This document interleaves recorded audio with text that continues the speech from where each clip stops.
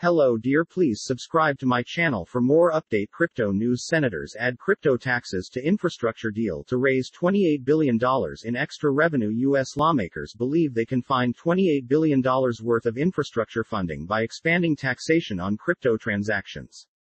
Last-minute additions to the bipartisan infrastructure deal in the United States Senate saw lawmakers propose expanded cryptocurrency taxation to raise an additional $28 billion in revenue.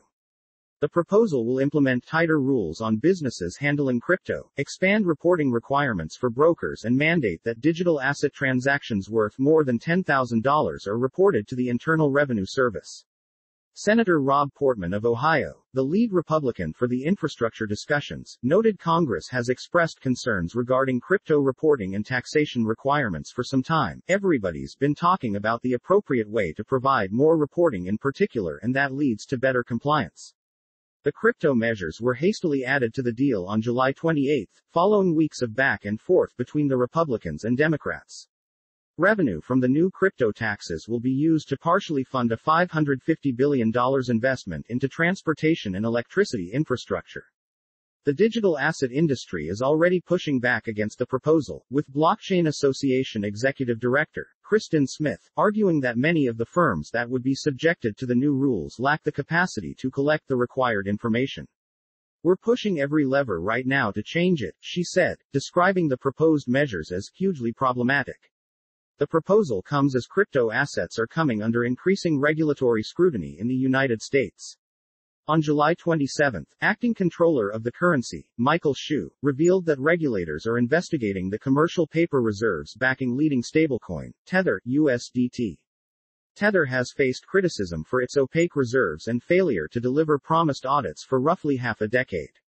In May, the firm disclosed a breakdown of its reserves that states USDT is 49.6% backed by commercial paper.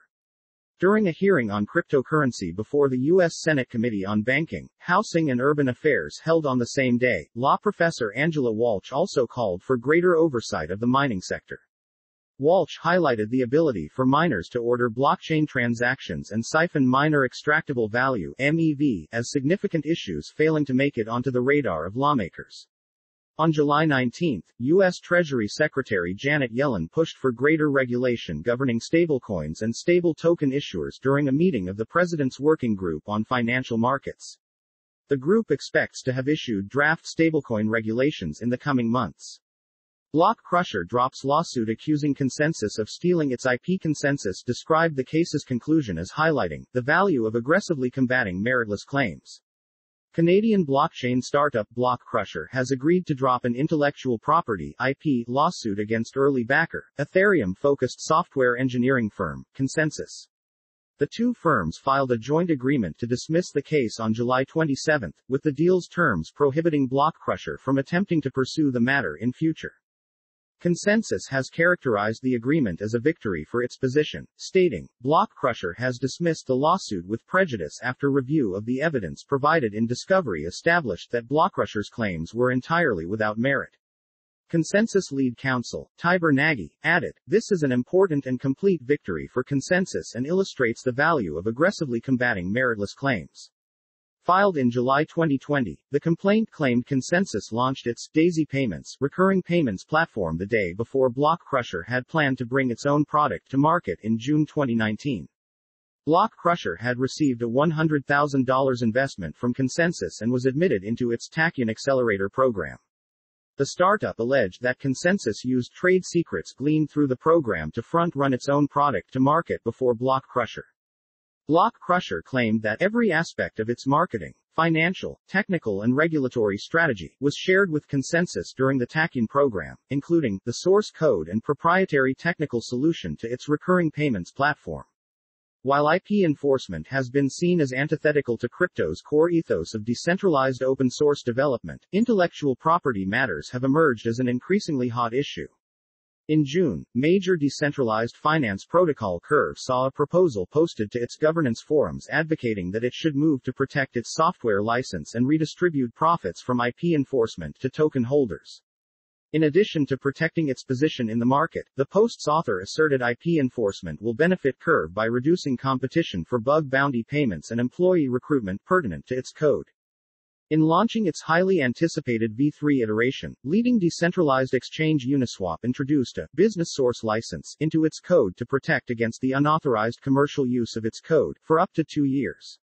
The move was intended to prevent clones from appearing, after SushiSwap and other rival DEXs forked its V2 code and launching vampire attacks designed to siphon away Uniswap's liquidity during the DeFi summer of 2020. Attempts by the notorious self-proclaimed Satoshi Nakamoto, Craig Wright, to prevent websites from hosting the Bitcoin whitepaper have attracted widespread pushback from the crypto community. Wright has also embarked on a campaign to secure as many patents as he can. In April, the Square-led Cryptocurrency Open Patent Alliance (COPA) launched a lawsuit requesting the UK High Court to declare that Craig Wright does not have copyright ownership over the Bitcoin whitepaper. Genesis Digital Assets raises $125 million as mining sector pivots to the West. Genesis plans to more than triple its hashing capacity from 2.6 AS to 8.1 AS.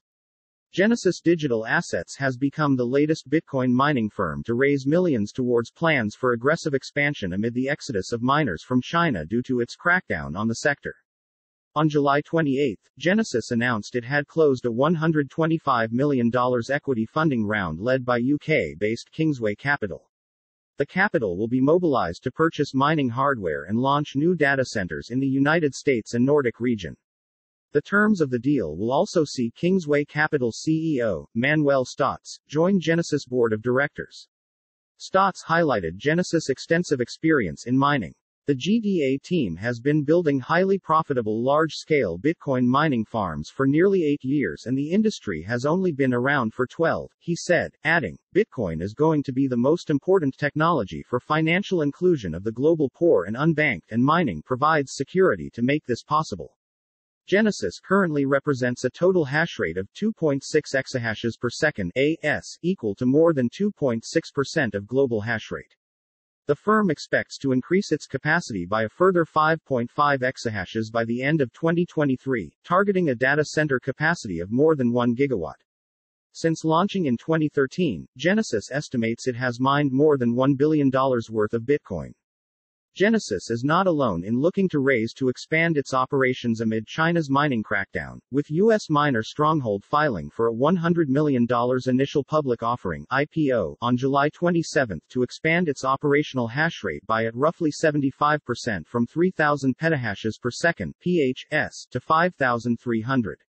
On July 28, Chinese-based Bit Mining announced it had entered into an agreement to acquire 2,500 new mining machines worth $6.6 million for deployment in Kazakhstan, anticipating a hash rate increase of 165 PHS. Despite the aggressive moves from industrial-scale mining firms to scale their operations outside of China, Cointelegraph reported that hash rate has become increasingly decentralized over the past 12 months, with smaller firms increasing their share of global hashing power. Cointelegraph also reported that Chinese hash rate had been steadily declining for more than 1 year leading up to the crackdown, with China's hash power shrinking from 75.5% of the global total in September 2019 to 46% as of April 2021.